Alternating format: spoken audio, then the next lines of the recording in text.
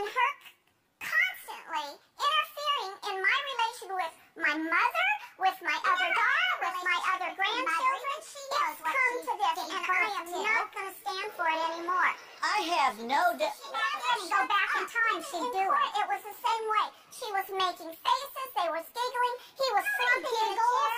The judge had to warn him, if you don't straighten up, I'm going to have the bailiff take you out of my court. No, that's not what she said. That's not You're it at all. lying.